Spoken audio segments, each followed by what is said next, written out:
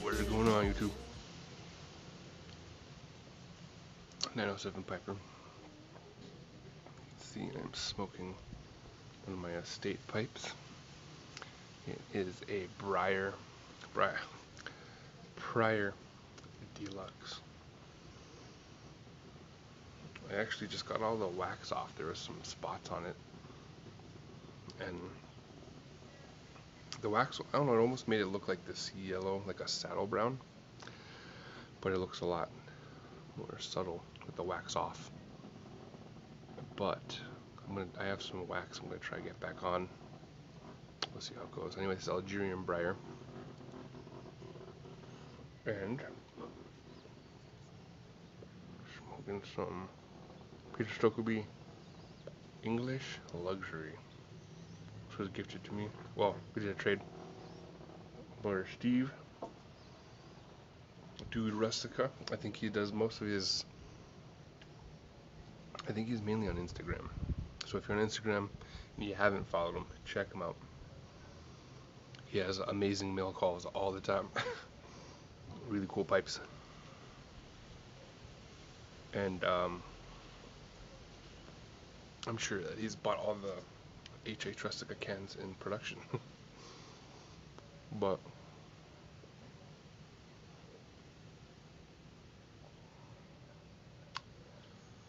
I really, really like this blend. And got some Founder's Breakfast Stout.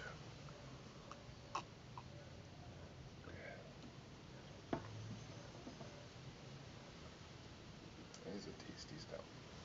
So, we've been having passing rains. It's pretty cloudy, overcast, nice and cool. I would say we're probably in the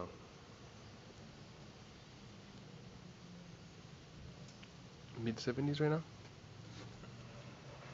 which feels cold for being this part of the island. But I've been wanting to have some of the English Luxary. Tons of smoke, nice chewy, creamy, chewy smoke, and what I like about this one is I think this one is the Virginia, Burley, and Latakia. I might be remembering that wrong, but the other English blends with the Orientals, not my favorite. A lot of the Orientals that I've experienced within those blends are sour, tangy, and they linger, which is something that's not my favorite, I guess, flavor to linger. Or it feels dry, like a lot of tannins, like if you drink a lot of tea, you have that kind of tangy dryness. That's what I get with Orientals mostly, except for today. I did a review and I did an opening of Planta's Empire series, Perique. It's a Perique flake, but it's a Virginia Perique with Orientals in it, and that was delicious. It might be my most favorite blend off of a first impression, and I'm gonna have to smoke more of it to figure out exactly what's going on with the blend and what I like about it. But anyway, the reason why I like the English Luxary is because it's the Virginia, Burley, and Latakia.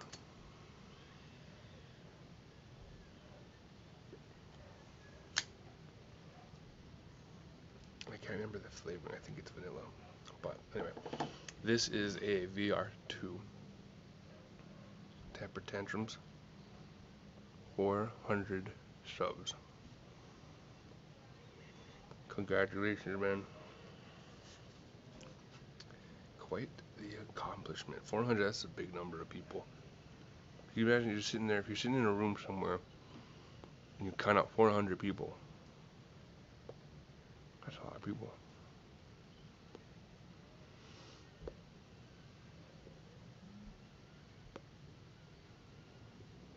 Excuse my whistling.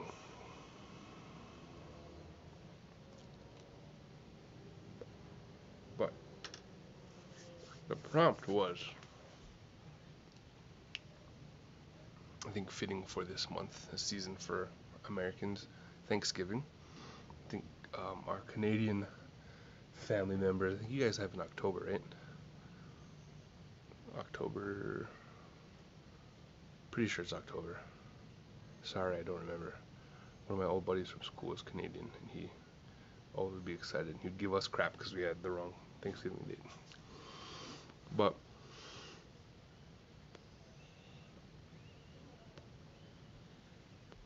the prompt is something that we're thankful for.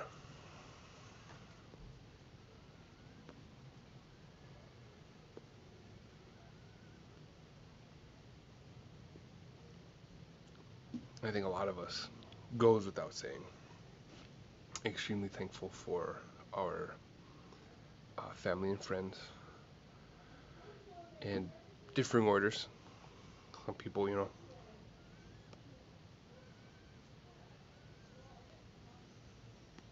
some people may have dysfunctional families, but for the most part, I would say that it goes without saying all this. So thankful for those people in our lives, friends, family, otherwise. So I was trying to think of other things that are kind of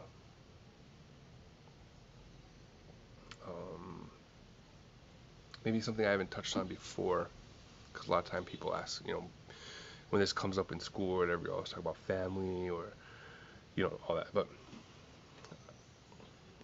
I think I gotta say that I am thankful for storytelling for a few reasons. The first reason, I can hear Miss Carrie sneezing in the other house over there. The first reason being that whatever kind of story that you like or genre that you like, it just makes your life better, right? Another reason, my culture, we didn't have a written language, and like many other cultures, it was culture and tradition was passed down through stories, oral histories. So without storytelling,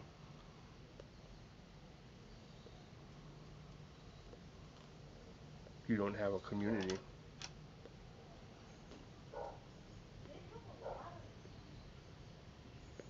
So it's important. Elders play that important role, and I think in a lot of cultures within the culture of Western societies, we've forgotten that. I think a lot, especially in the U.S., right? You kind of think of the trajectory of getting old. For a lot of people, that might mean getting married and or having kids, working, retiring, going to an old people's home. And you don't have a purpose. You just stay there and people watch after you, and you just kind of stay there and bide your time. But in other cultures, like where my ancestors in Alaska, they're very integrated in the culture. And when you come to that stage in your life, it's through storytelling, because stories are educational, they're fun. It doesn't have to be just about passing on traditions. You get a lot of cool stories, you get a lot of fun stories, scary stories. So I'm very grateful for storytelling. And part of that, I really love books. I enjoy books. I love how they feel. I love how they smell sometimes. And you can have so many different stories within a genre, within your set of books that you might have, but they don't have to be books. Even books on tape, podcasts, you know, that all forms of storytelling is extremely important. So that's something that I am very thankful for. So I'll leave it there, you guys.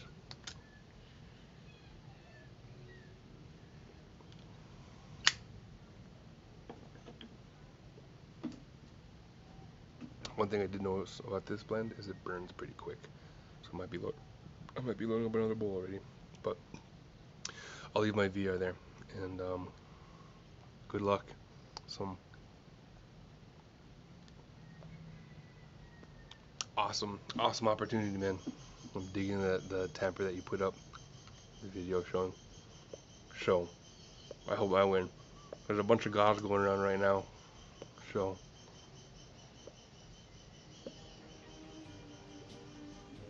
there's a lot of cool prizes, cool stories, cool milestones. So anyway, YTPC, you guys take care, and I'm gonna jump off. I'll catch you later.